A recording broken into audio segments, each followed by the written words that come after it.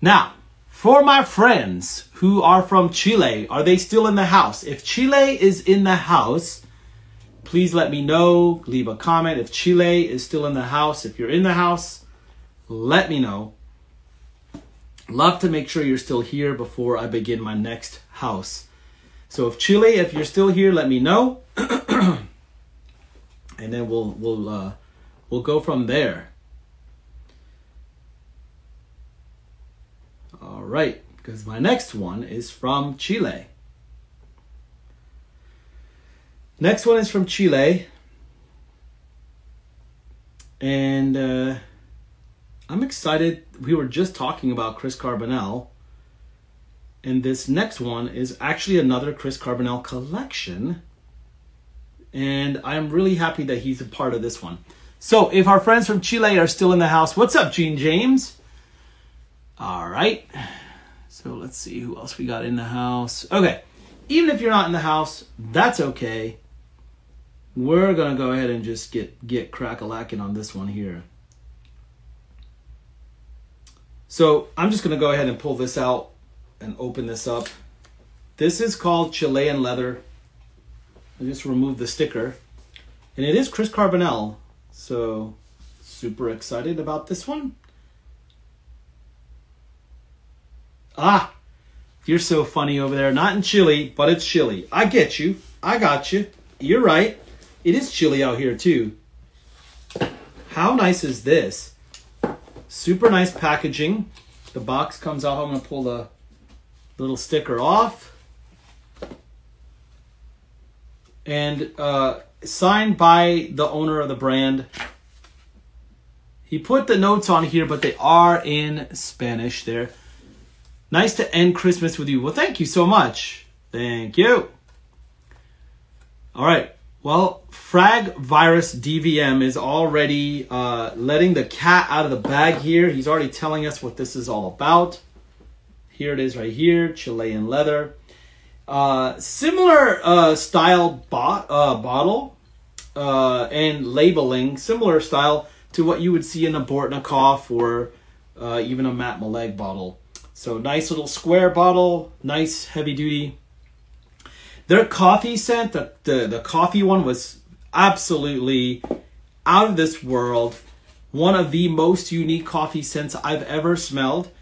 And I'm really happy to say that came from this house. But I am excited about this one. My friend who just commented on this one said he loves it. Casaniche just joined in, just in time as we're talking about Chilean leather. They're in the house now, exactly, right? I don't know, it's amazing when people hear like, whoa. They're like, I better hop on and see what's going on over here. The notes are right here, by the way, and they are in Spanish. But I think I can figure this out. Let's see what I can do. Yeah. Well, yeah, so this is Christian Carbonnel. So I'm going to read this to you. A whisper in your ear, caress on your neck. The skin bristles, you inhale deeply, and you can smell warm leather as you bite down your lips. It is an ode to passionate kiss, floral scents melting and turning into oil in your body. United Nations bondage aroma that invites you to play with your senses tonight. Well, speaking of bondage, there is a woman in shackles in the background of this one right here. So, the notes are iris, cognac, nardos, rosa de Egipto, which I think is Egyptian rose, oud tobacco, leather, musk, amber, and maderas. Here we go. So, I do pick up on the floral, which is the rose and the iris going in that, but then there's also the boozy of the cognac. There's also, the oud is in this is pretty subdued. So don't expect this to be a dirty oud. But the leather in this is definitely coming through. It's definitely coming through. Tobacco in this is subtle too as well. I have a feeling this is going to be really good on skin. I'm just doing a paper test right now, so you got to pardon me. I'm just doing a paper test right now, so it is. Yeah, well, first of all, it's the perfumer is. I already know his credits are amazing, so it's nice to know that he's behind this. I think that definitely is a big thing because he knows a thing or two about making leather, making very nice fragrances that are typically heavier, darker things, mainly things from the Middle East. He does a fantastic job on that, and he knows a thing or two about oud and rose. So really cool. Your wallet hurt after every Joe sent me live show. Yeah. Well, I think everyone should have a look at this one. This is definitely a step up from where they've gone. And I know you're saying your wallet's hurting because of me. I have got a preview for you just a second here, because there's more from this house. There's more from this house that's coming. This is just the next thing, and I'm super excited that I was able to unbox this. I'm excited where things are going because I feel like things just keep getting better and better with this house. And even their packaging is got stepped up a little bit as well. So I am already excited about that. Let's talk about the future. Let's talk about the future. And when I say this, I am going to be testing out 6 perfumes that are coming out in the future from this brand. And I literally have absolutely no notes. What's up, JJ? Is that wood on the cap? Wood on the cap. No, thanks for asking. The cap on there is like a brushed aluminum with texture, kind of like what you'd see on a knob if you would do like a knob for a very fancy stereo or a guitar amp. It's very textured metal. Thank you for asking. All right, Sandra Saba wanted to be in the video. So we've got a preview for those of you that are watching right now. We have got a preview for you to watch right here. The next 6 perfumes that you're about to see right now are previews of the future. You're about to see the future of Casaniche, and I'm testing these out completely blind, meaning I have no notes. I have no, literally nothing, no information about anything. Yep, it is a textured knob like an amp. Correct, JJ. So first one we're going to look at is Animales del Bosque. Animales del Bosque. I don't know if I said it right, but again, let's just see where these go, right? Whoa. So, I don't pick up on animals at all, but I do pick up on an extremely mossy, wet, damp, earthy, forest, smell. So, forest animals. Thank you, Cesar, for helping me with that one. Darn it. I can't get that little thing off my glasses. I don't know all the Spanish language, so for those of you that are helping me translate, thank you for that. Yeah, so as far as nailing the wet, damp forest thing, they really have nailed it. That's what this is. This smells like a forest. And slightly, and I mean slightly, there is something happening in the dry down that is kind of turning into something. Oh, man, I'm trying to think of what I'm getting. It like at the first blast, it's the forest. You smell it. But then you're getting something that's more of a spicy, maybe ambery smell. Don't know. I could be wrong, but that's what I got. Okay. Okay, this next one sounds like fun. This one's called Pina Colada. You know. This one may be very predictable just based on the name alone. This one may be predictable just based on the name alone.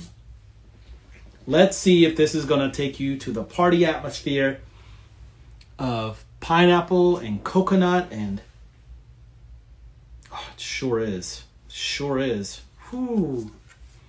Creamy, very creamy. Holy cow, very creamy. Eating dinner, but you're listening. Thank you. It's all right. And I better put on here, and I'm apologizing. Why did I not do this one? I'm just going to put up the notes here. The notes, you guys know what I'm talking about here from Chile. Casaniche. Okay, so this is a very creamy, tropical pineapple coconut. This is a very gourmand. This is a drink. This is a drink. This is definitely gonna make you happy. This is gonna make you happy. Think of this. This is gonna be a fun summer release right here. Man, that's cool. That is cool. Okay. Marejada.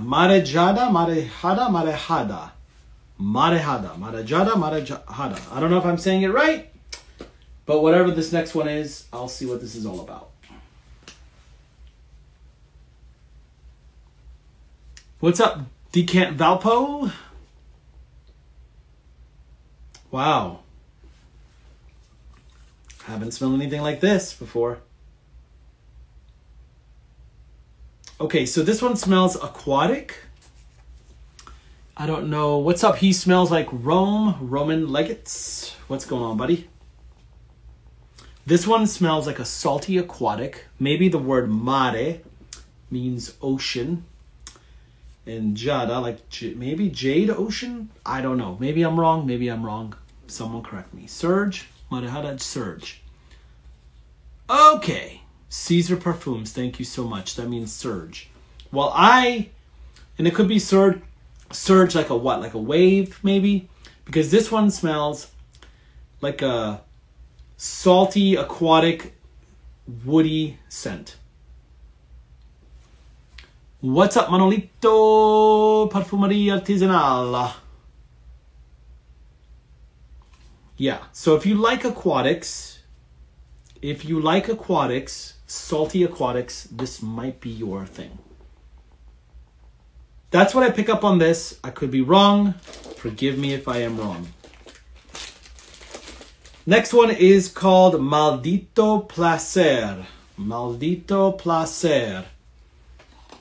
Someone is already ahead of me, probably translating this for me. Thank you so much for doing it. Big ocean waves. Cesar, I was correct.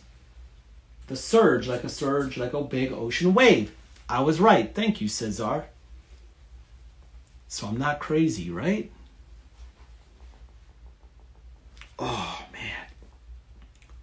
Whew, this is a big one. Holy moly, this is a big one, y'all. Whoa. Whoa. This one's called Maldito Placer.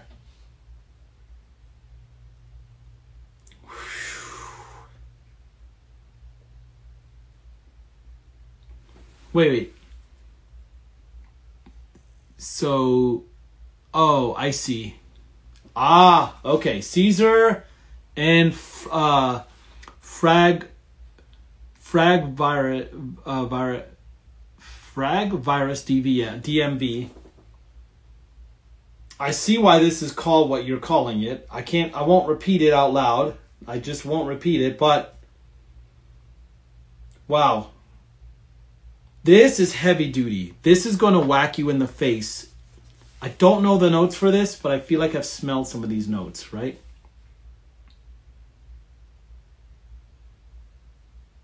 You have smelled some from the brand? Okay. Wow. This one is one of those that just give it some time. This is one of those that's a bit on the naughty side, and give it some time. I'm trying to determine the notes on this one. I can't remember what I am picking up, but I'm liking what I smell. I'm liking what I smell. The next one's called Oriental.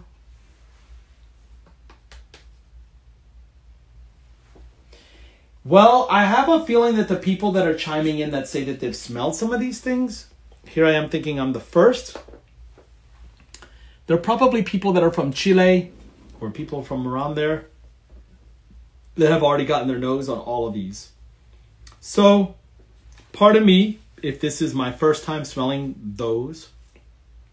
But if this is just a first impression, I'm trying to get an idea of what's next on my wish list. Okay, Oriental. This one, to me, comes off a little on the smoky side. Maybe there's incense in this one. Maybe incense, maybe amber. I could be wrong, but I'm picking up on incense and amber. Maybe I'm wrong. Correct me if I'm wrong. It's not sweet. It's not syrupy, but I do like what I smell. I do like what I smell. This next one, without a doubt, this next one, Chile, Max, the owner of Casaniche. I'm from Chile, Max. The owner of Casaniche is my friend. Very cool. No wonder you know all of this, Cesar. All right. Well, thank you for helping me out with this one. This next one, well, first of all, this next one, I saved this one for last because I knew that the moment I would see this one's called Father Tabac. Look at how dark the liquid is for this one, Father Tabac. It stained my paper brown. Oh, this is a ridiculous. This is my next one for sure. Put me on the list for this one, folks. Father Tabac. Holy cow. This is a very dark tobacco. Kind of like I feel like this is more like a tincture of tobacco. Tincture. I feel like this is a tincture. This is amazing. This is a dark, decadent tobacco, almost a boozy tobacco, but a dark, freaking dark, delicious tobacco. I am getting that next. That's my next one. Without a doubt, that's my favorite one of the 6. Immediately, my favorite one. And see, Casaniche, if I'm correct, am I correct that this is like almost a tincture? This is not an artificially colored tobacco. This doesn't look like it.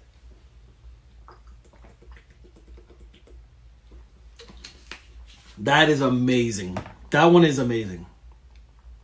And I love tobacco. I love tobacco scents. So that was a pretty cool journey into sort of a sneak peek of what's coming in the future.